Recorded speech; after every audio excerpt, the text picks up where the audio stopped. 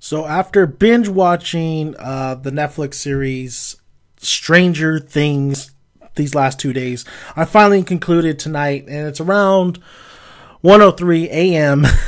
Pacific time, and I gotta say, I really like this series. I think Netflix has another hit on their hands. I think a lot of people are just waiting for season 2.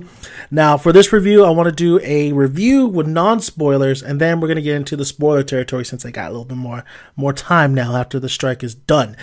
But right from the get-go, this is of course, original Netflix series, which is kind of crazy to say an original Netflix series because there's a lot of shows, I won't say shows, but films that are really inspired from this series. I mean, you could think first thing that comes to mind, one of the visuals in this series is it's an all black void at one point during the show, and it really reminded me of the one with Scarlett Johansson. I think it's called Skins or something like that.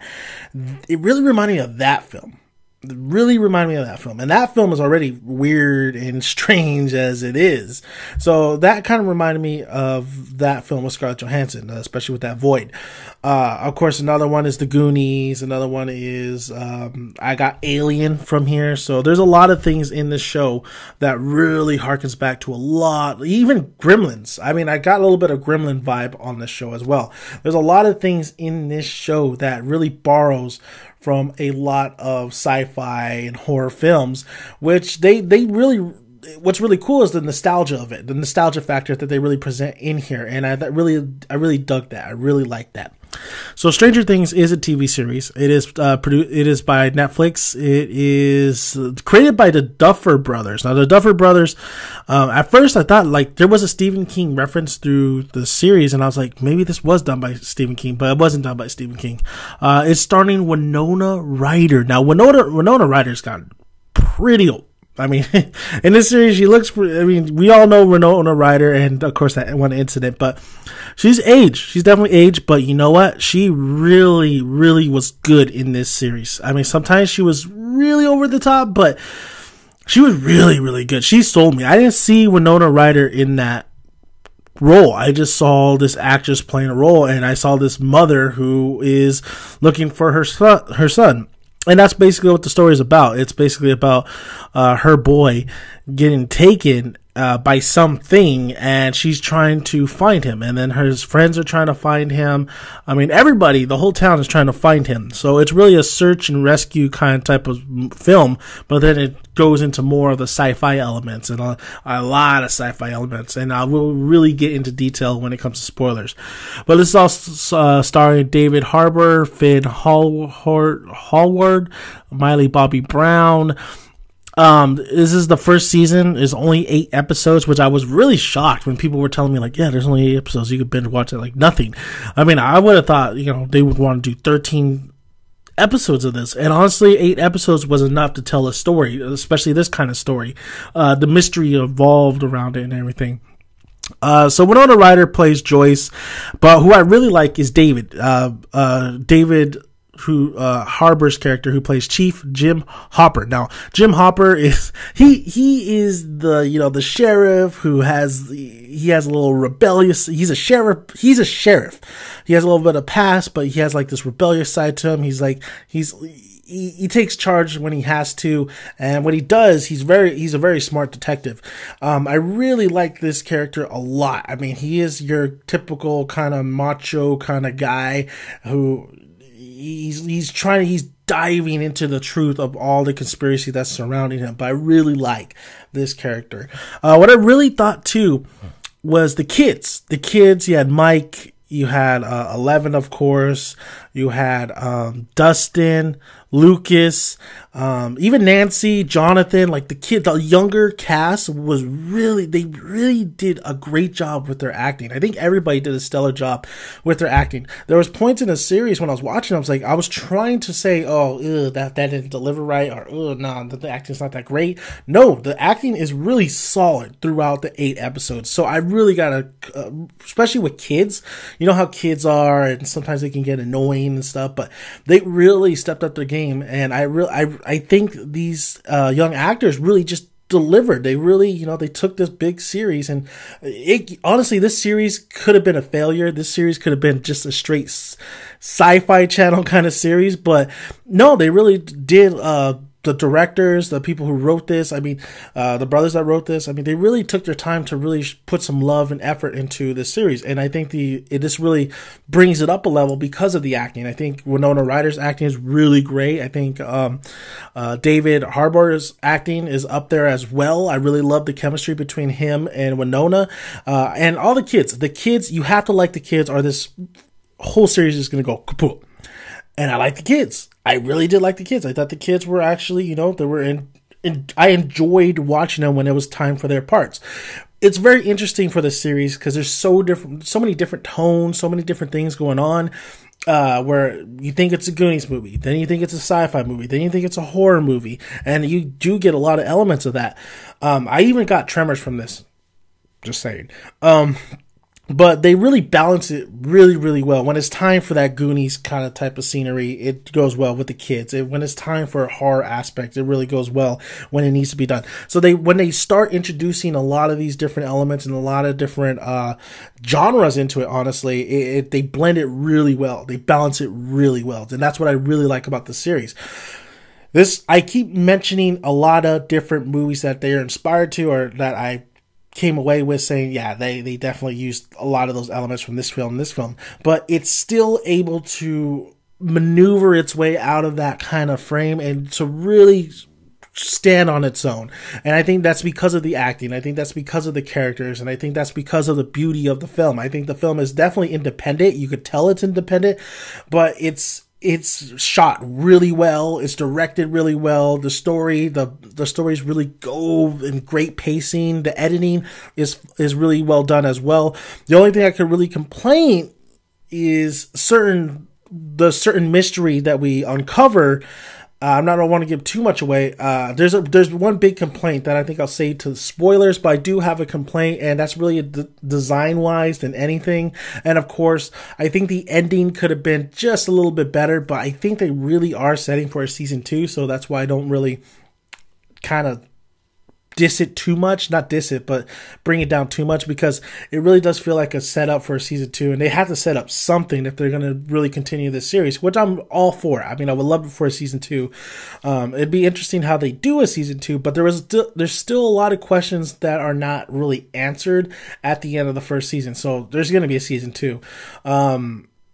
The decade that I believe it's taking place in 1984, I think that's a great time to start this story. And what it is, I can't give away too much with the non-spoiler, because I think I want you guys to really get into the show and really start watching it, because I came into it blinded. I don't know I just heard people talking about it, oh, you should watch this. I'm like, all right, I'll watch it. And it's only 8 episodes. Fine, I'll watch it. And as I watched it, I didn't know what I was getting myself into. So I think that's the beauty of the show, is the less you know going into this show, the better the results are going to be at the end, where you're going to probably end up really liking it. And I really, really liked this series. I thought it was great. Is it my favorite Netflix series? No. Is it one of the better Netflix series that have been produced? Hell yeah, it is. It's a solid series. I really like the 80s type of vibe. I really like the nostalgia type of vibe. But not only that, I really just like overall how much heart was put into the series, and how much mystery yet adventure that we got mixed with a lot of different genres. That's what I miss from a lot of things in TV or movies. So I really do like that they really it's simple. You've seen this story before, but they really did execute it quite well. And that's the beauty of it, the execution. When people do things that you've seen before, the execution has to be right on point. And I think it was right on point for this series. I think the villain is a little bit cookie cutter, or we just don't know too much of the villain. I think like I said, I like a lot of the characters that are in this series. I thought the acting was stellar. I thought the cinematography was very, very beautiful, especially when there's one point using Christmas lights in this series. I thought the cinematography was very, very beautiful. The one characters that stand out, there is a romance in here, which I guess I'll get into spoiler territory on what I thought some of these characters and the romance factor in here. But let's just say that I felt the romance in here. I'm just saying, I felt the romance and what was going on in here. So overall, I do believe you should check out Stranger Things. I think it's a really great series. It's another solid Netflix series. It came out of nowhere, actually, and it just, like, it blew my mind how actually really, really good it was. And it is a really, really good series. There is a lot of things that sometimes you just have to, like, go with, especially with a lot of elements that is in this series. But I do like those type of elements. I mean, there is one point, there's telepathy. And, like, telepathy, well, we already got this thrown in here, so why is this thrown in here? So, but I think it balances all well. It's very, very well balanced. Do I think it's 100% clean? Like, just, oh my God, watching it every day? No, but for a series that came like this, for a 8-episode, just seems like very independent series. It was super well done. It kind of reminded me like I was reading a book, honestly. So, like, you know, one of those books, like those detective kind of books, which I really like. It's great to see move away from a lot of like the comic book and all that stuff, and just get into this type, get into the gritty and get back to like legit sci-fi, but adventure as well. So, I do recommend Stranger Things. Now, if you want to stick around, I will be talking more spoilers and getting a little bit more detail and in-depth to a lot of the characters and a lot of things I did like and a lot of things I dislike, to really give you a picture. So if you've seen Stranger Things, this is the type of this is the time for you to listen to what I have to say.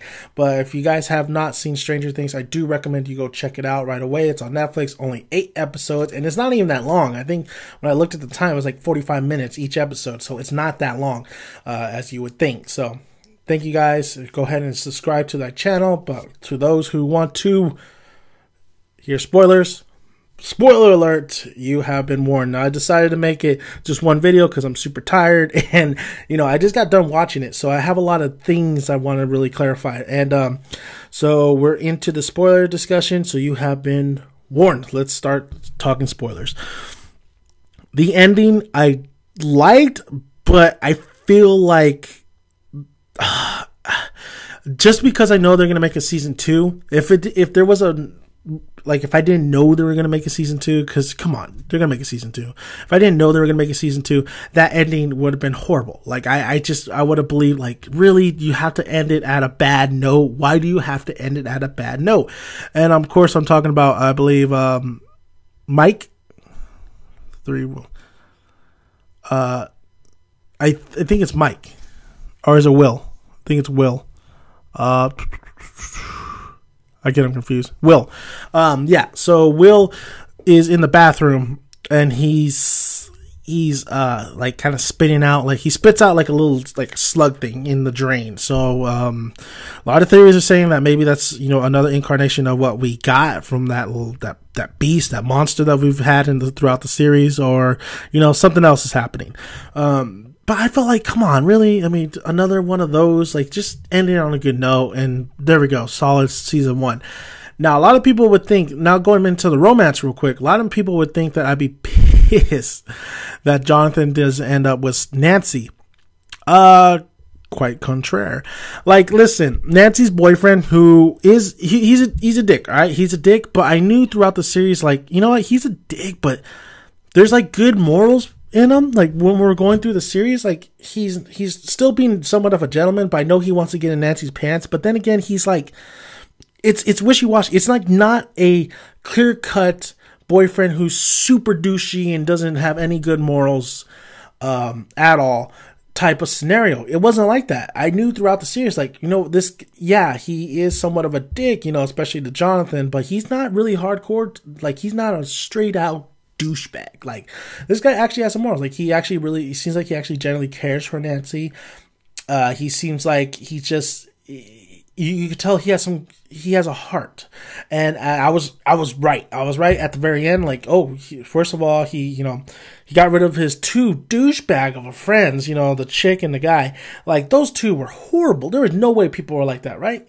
Like, horrible people, like, absolutely horrible people. They should have been eaten. He cleans the slut Wheeler or whatever on the movie. He actually says, "Can I help?" after getting his ass kicked by Jonathan. And he does when he was leaving and he was getting in that car, I was like, this motherfucker, I said that, no, dude, I defended you and now you're leaving. But I was like, wait, no. Is he coming back in the house? And he does. He comes back in the house and he helps fight off the beast. He helps Jonathan and Nancy. So that's when I knew that the ending, that Nancy was going to end up with her, boyfriend and not Jonathan, because he kind of came and saved the day. He saved their asses. And as much, I think in season 2, that's going to be different. I think Nancy is starting to realize that she's really in love with Jonathan because of the fact that it's like people see it, but she doesn't want to really say it. She doesn't really want to go for it, even though other people are saying like, dude, you're like, have you told him? Like, he's in love with you. And then like her little brother could already tell that, you like Jonathan, huh? You like Jonathan. And then of course that little kiss at the end on his cheek, and then a little look. It really, and she goes back to her boyfriend when he's sitting with the ugly sweater, sitting down watching TV, and he asks like, "Did you get it?" And of course that was the camera. You could just tell that she's not as happy as she would be if she was with Jonathan. So I think season 2, I think they really laid the groundwork for season 1 for that relationship to build. And I'm super happy that they didn't just, if they're doing a season 2, I'm super happy they didn't just go straight for Jonathan and Nancy at the end of the season 1, because, this guy, like I said, Nancy's boyfriend, he's not too big of a douchebag. I mean, he does have great morals. So we're going to see in season 2 if that morals keeps up or he gets back into his bad ways, but I don't see those two staying together.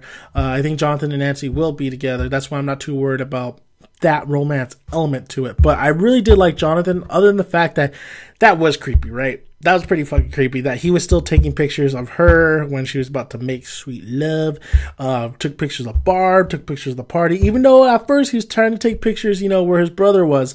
I still thought that was super, super creepy. But, I think everybody started like to really like Jonathan, even though he is a creep. And I like Jonathan. I think Jonathan, he did explain why he took pictures and all that stuff, but yeah, like in the real world, yeah, no. And then a lot of what I said in my non-spoiler review is you have to really go for it. You have to go with it. This story is because a lot of times, like, you have the kids running away, you have 11, you have fucking, Lucas, you have all the kids running away from the government. The government would have got their ass like that, especially if 11 has telepathic powers, like, they're getting them. Akira, big influence to Akira. I mean, everything that has telepathy, I think, is influenced by Akira, but of course there's probably Akira's influenced by something else. In Akira, they find Tetsuo, right? They find Tetsuo countless times. So I think 11 would have been found out pretty soon. Now, the monsters. This was the one complaint I had about this show, was the monsters. I think the monsters look too much like Tremors when it comes to the face.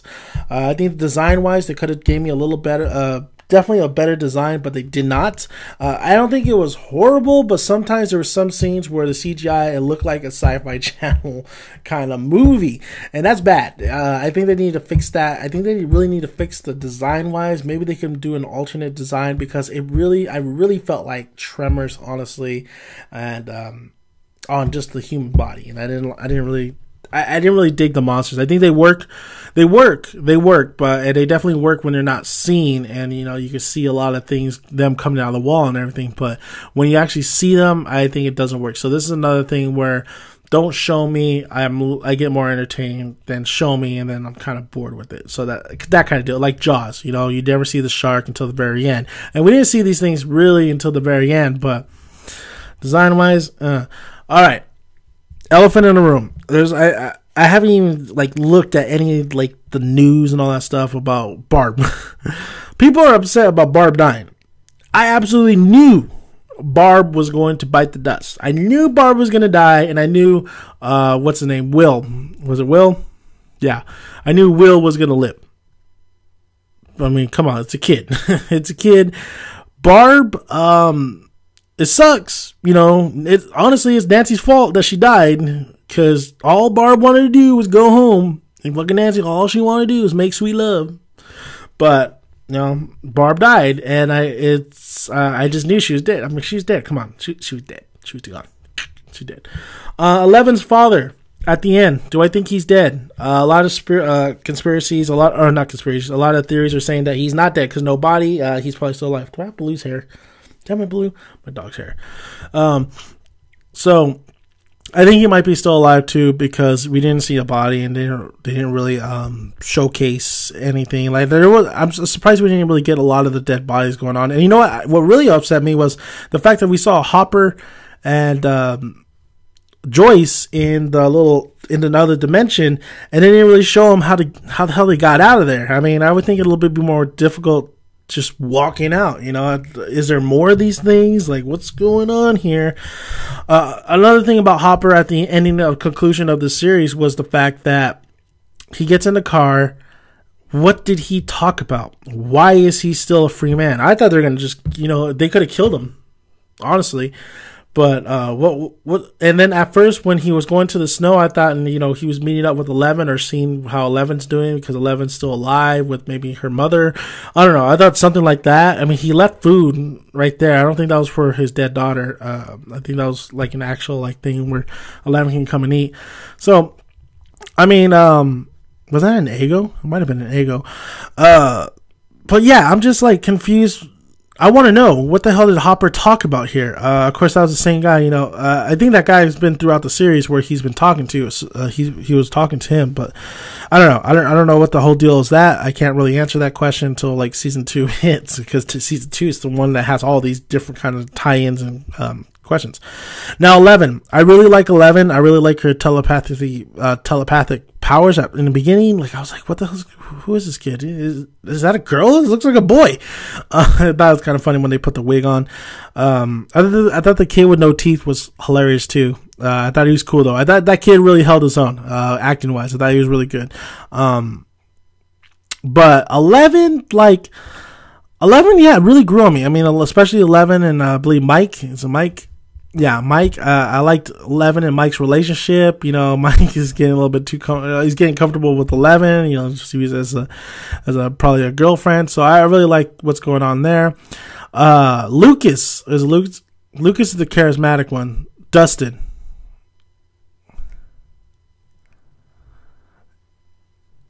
Oh no. Dustin's the one with the teeth. So Lucas, I think it's Lucas. Lucas was a dick.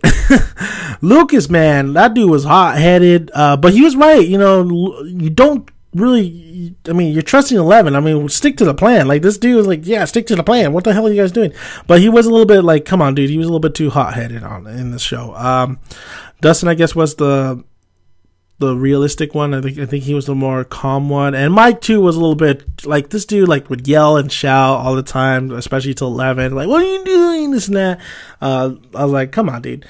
Overall, this whole series though was really great. A lot of the moments were really great. I really did like the just little by little you're uncovering what's going on, because that's what it is, man. You're just first episode, you're just what the hell is going on? Second episode, you're okay, and then you're starting to find out there might be another dimension and this and that. I really like the uses of the Christmas lights. I thought that was fantastic. I really like Winona Ryder's character and how she put the alphabetical letters on the wall where Mike could talk to her, or Will could talk to her.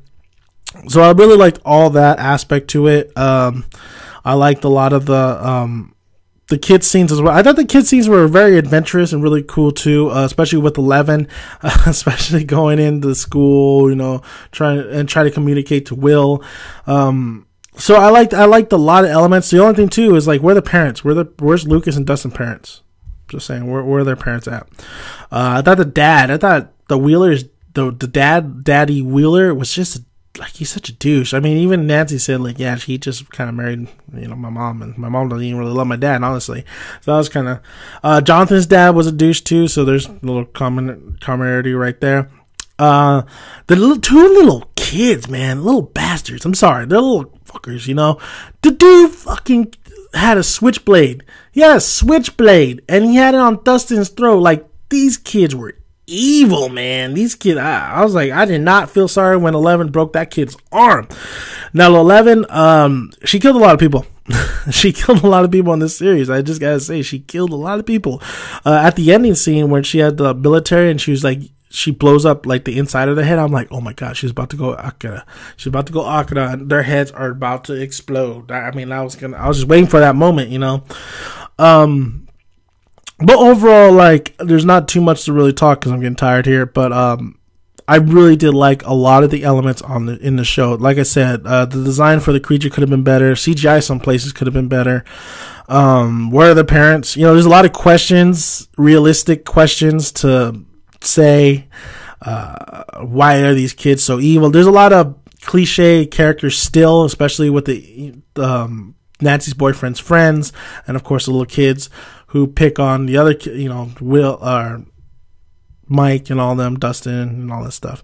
But it was very interesting, and also the scientific question about 11, how she's able to go into this dimension, and like it's kind of funky and kind of odd, and it kind of doesn't really make sense, honestly, how she's able to go into that other dimension by using water and all this stuff. I know they explain it, but I'm just like, it still doesn't feel right. But overall, it's a great, solid series. I really did have a good time. I know a lot of people weren't as happy for the ending as I was satisfied with the ending. I think there's going to be season 2. That's why I'm not too critical on it. But overall, I think Stranger Things is a fantastic series to watch, actually. It's definitely, I don't think it's the greatest Netflix series that's out there, but it's definitely one of the best ones. One of the good ones out there, at least. One of the good ones. But as a Netflix original, Netflix is doing its job with the television shows. I don't know about the rates, but overall, but good series. It was a good series. I really enjoyed it, and I can't wait for season 2, honestly. I really can't wait for season 2. If I had to compare it along the lines of, like, you know, what the fuckery, or like what am I watching, or overall, like, I'm excited for season 2, I would compare it to Sense8. Sense8 is actually another great series that is like this, where it takes a while for you to, like, okay, this is where it's going. So if I had to compare it to, for the same love, I'd give it the same love to Sense8. And believe me, like, I'm ready for Sense8 season 2. I want to see Sense8 season 2 so bad. A lot of great characters in that show. A lot of great relationships formed. While Stranger Things, like, same thing. Great characters. A lot of questions still to be answered. And you want to see a lot of these characters if they left it right here, it'd be fine, but I would love to see a lot of these characters progress and see where they're at maybe a year from now. So thank you guys for listening. I'm Dan Making It Son. You can always find more videos on my YouTube channel.